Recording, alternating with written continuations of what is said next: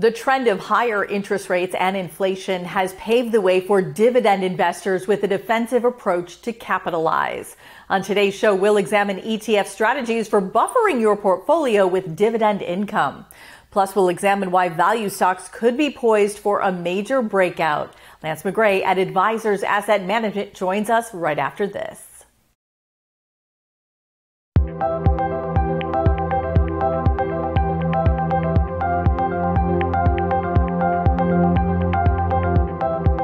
Hello and welcome to the program. I'm Stephanie Stanton with ETF Guide. Thank you so much for joining us.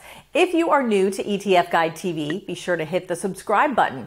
This will ensure that you never miss any of our original episodes like Spotlight, ETF Battles, and all of the other shows in our program lineup.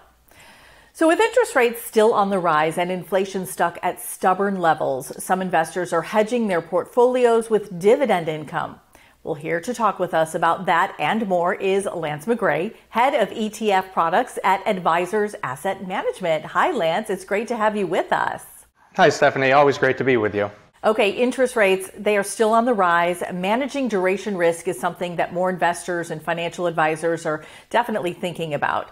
Now, the AAM Low Duration Preferred and Income Securities ETF, and that ticker is PFLD, it takes a novel approach by seeking both yield but without taking a lot of duration risk. Over the past year, the fund has actually outperformed many of its peers along with the broader S&P 500. So tell us a little bit more about PFLD. Yeah, so PFLD is a really interesting solution in the current environment. When we talk about preferred stocks, it's often an asset class that's, quite honestly, it's overlooked, right? Especially in this current environment, right, where you have short-term interest rates, you have money market funds, north of 5%. Sourcing income is not very challenging these days when you look at that type of yield in products like that. But what makes PFLD very interesting is because it gives an alternative solution to income-seeking investors to sort of supplement that income elsewhere. And the SEC yield for PFLD is over 6%. It does hold exchange-listed preferred securities, so $25 exchange-listed preferred stocks. And what really separates PFLD from the 30 billion plus other preferred ETFs out there is that it's the only one that focuses on low duration. Now, for those listeners that are familiar with preferreds, right? These are hybrid securities. They're longer dated securities which, in some instances have no maturity at all. And with that said, you carry a substantial amount of duration risk or interest rate risk when you invest in preferreds. And what PFLD does is try to mitigate your exposure to interest rate risk by focusing on those preferreds that have an effective duration of 5 years or less. The numbers speak for themselves. PFLD's current effective duration is less than 2 years. When you think about the broader preferred index, that's well north of 5. So there's a substantial duration reduction in PFLD, but at the same time, you're getting all the benefits of the preferred asset class. You're getting the high levels of income, tax-efficient income, because again, remember, dividends paid on preferreds are generally QDI, qualified dividend income. So not only on a pre-tax basis, but on a post-tax basis, this income is very, very attractive. But you also get the sector diversification and the diversification benefits that come with these hybrid securities. So PFLD is really an interesting tool for those that are interested in high levels of tax-efficient income, looking to supplement the income that they may be getting in the elevated levels of, say, money market returns, and doing it in a way that's, quite honestly, mitigated on the duration risk standpoint. So it's a really unique solution. Again, it is the first and only low duration preferred market out there, US listed ETF that is. Yeah, so you're talking about duration. In terms of duration risk, as you laid out, it definitely impacts stocks. This has led to a massive shift in market sentiment away from high P/E growth stocks into value. The AAM S&P 500 High Dividend Value ETF, and this ticker is SPDV, this has been the beneficiary of this major trend change. So give us an update on SPDV's strategy. Yeah, SPDV and the rest of our high dividend value lineup, right? We have 3 ETFs that focus on this very similar strategy, security selection, but one's in the U.S., U.S. domestic equities, one's international ex-U.S., and the other's emerging markets. But the SPDV, our S&P 500 focused solution, is really, to your point, is really benefiting from the current environment, right?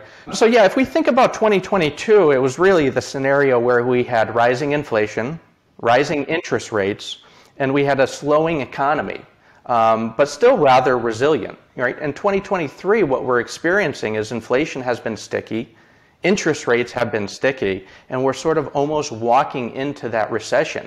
So with that said, right, SPDV and its underlying strategy really gears up very, very well for what we think plays well in that type of scenario. We are definitely favoring less sensitive sectors that are really focused on interest rate. So you mentioned duration, so much less focused on technology. We're focusing on income generation. And again, with SPDV's dividend yield, which is double that, over double that of the S&P 500. But we're also talking about portfolio diversification. And when we talk about portfolio diversification, that is a major talking point for all of our high dividend value ETFs, including SPDV, because our weighting scheme and our sector allocations are really not driven by market cap, which we see in a lot of broad-based and even active managers where, for the liquidity's sake, they're weighting their portfolios or their individual securities on a market cap basis to provide as much liquidity as possible. What SPDV does is it selects 5 securities from each of the GIC sectors and equally weights them. And that's really important in this environment because, number one, it gives you diversification away from the broad-based indices. But it also gives you this sector diversification. You will not be taking unintentional sector bets in our high dividend value lineup, including SPDV. And that's clearly one of the major benefits of SPDV. The other thing I'll note is the focus on dividends. Not only the focus on dividends and high yielding dividends, but the dividend sustainability and growth of the securities in SPDV. If we look at the past 10 years, the dividend contribution to long-term to capital appreciation in the major indices has been about 38 to 39%. Historically, that number has been closer to 60%. And over time, we expect that gap to close, especially in this market environment. So my point is that we believe here at Advisors Asset Management and the views of our CIO team that going forward, dividends are going to play a major role in capital appreciation going forward in U.S. equities. Yeah, I mean, that does make sense. You guys have a new addition to your ETF lineup, the AAM Transformers ETF. Ticker symbol TRFM, Transformers. I love it. I don't know if you're a fan of the movie, but what is this fund strategy and what type of companies might we see in it? Yes, Transformers is our first growth-oriented ETF here at Advisors Asset Management. It was launched back in, I believe, July of 2022, and it is a rules-based passive solution and tracks the underlying performance of the Pence Transformers Index.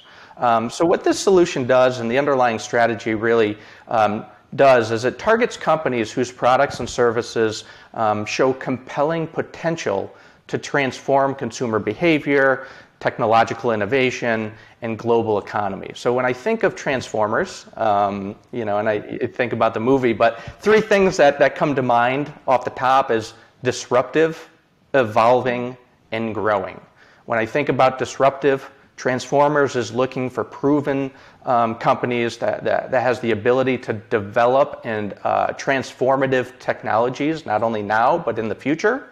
In terms of evolving, we're looking for companies that are willing and able to invest in R&D, as we see it as a vital factor for companies to adopt and innovate in the future. And then finally, growing. An interesting thing about this Transformers strategy is that we look for companies, or the underlying index screens for companies that can sustain stronger sales and CapEx growth going forward. So a really interesting solution, one that's our first niche growth-oriented ETF. In terms of companies in here, right now there's about 180 companies in the Transformers ETF, and a lot of the names that you are familiar with: Microsoft, Salesforce, Amazon, Boeing, Apple, Alphabet. You know, a lot of the companies that you would, I think you would agree, are transforming the world around us. And there you go, Transformers. Makes sense. Lance, before we let you go, you were talking about dividends a minute ago. You know, most investors, they don't typically associate dividend payments with smaller companies. And yet that is the unique approach with the AAM Bahl and Gaynor Small Mid-Cap Income Growth ETF. That ticker is SMIG or SMIG.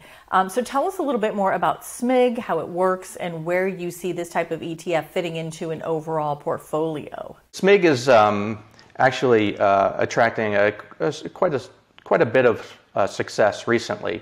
It's a relatively new solution. It's been out about a year and a half. And what SMIG is really trying to capitalize here is, you know, the blending of a very, a very well recognized, a very successful active manager with the benefits of the ETF wrapper. And it's worth pointing out, you know, front and center, is that SMIG is a fully transparent, active ETF. And what that means is you get all the benefits of the ETF wrapper, you get the low cost, you get the transparency, you get the tax efficiency, you get the flexibility in terms of trading, but you also get the benefits of, as I mentioned, the portfolio managers at Bahl and Gaynor. You know, this is an asset manager that has focused only on dividends for their entire career. And what SMIG is really doing here is, you know, I mean, first and foremost, it is a fundamental active strategy, right? And it looks to provide strong current and growing income combined with attractive risk-adjusted returns over full market cycles. And really, when you think about SMIG, there's three things that we talk about, right? Number one, it's looking to achieve high current and growing income. So it's not looking for a 5, 6, 7% dividend yield, but it's looking for a high current income, that above its benchmark. But more importantly, the growing of that income, the compounding of that income. Number two, SMIG looks to provide downside protection, right? And we've seen that in the recent volatile times. Number three, SMIG is also, you know, seeks to outperform over full market cycles. And again, I'm happy to report, despite that the product has only been in the marketplace for, you know, about a year and a half, it has outperformed its broad-based benchmark just last year by over 700 basis points.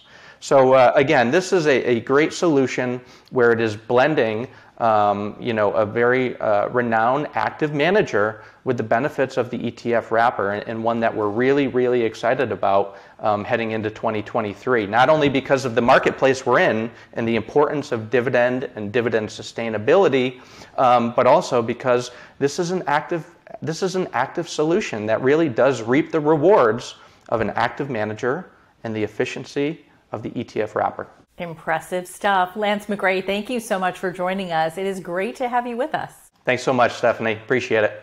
And to learn more about dividend income investing and ETF lineup at Advisors Asset Management, visit aamlive.com. The link is posted in the description section below. Also, don't forget to subscribe to ETF Guide TV. Tell us how you've been enjoying all of our timely programs like this one, along with ETF Battles and the many others. You can also find us on Twitter at ETF Guide. I'm Stephanie Stanton. Thanks so much for watching. We'll see you next time.